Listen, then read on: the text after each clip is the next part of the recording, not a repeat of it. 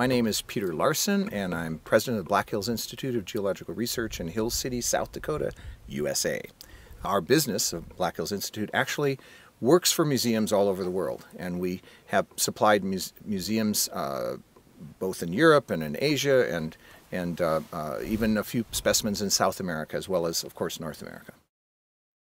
We are going to make sure that Naturalis has a T.rex. Because a T.rex is, I think, something that kids love, and just as much as I do.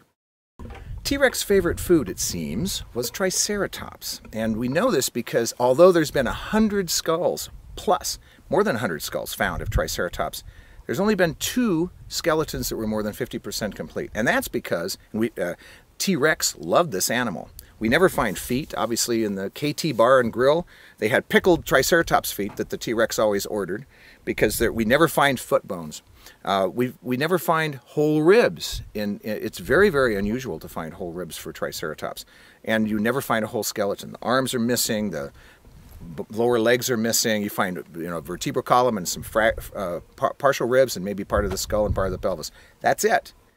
Triceratops skeletons are very important for us understanding what they ate and how they ate. I mean, we find marks on the bones, which we can see scratches on the bones. And if we look under a microscope on some of those marks, we actually see micro scratches, which represent the serrations on a T.rex tooth. And you can put that tooth right there, and you know that's the animal that ate that.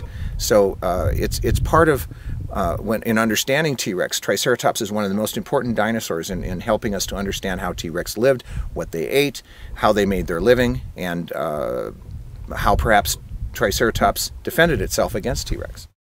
You think of dinosaur, you think of Tyrannosaurus rex, and as much of anything, it's that name that's got just a wonderful name, and plus this big mouthful of giant teeth, and the idea that this monster that once was alive, I mean a real monster, this guy was here, he was standing right where I was, but in this case 67 million years ago.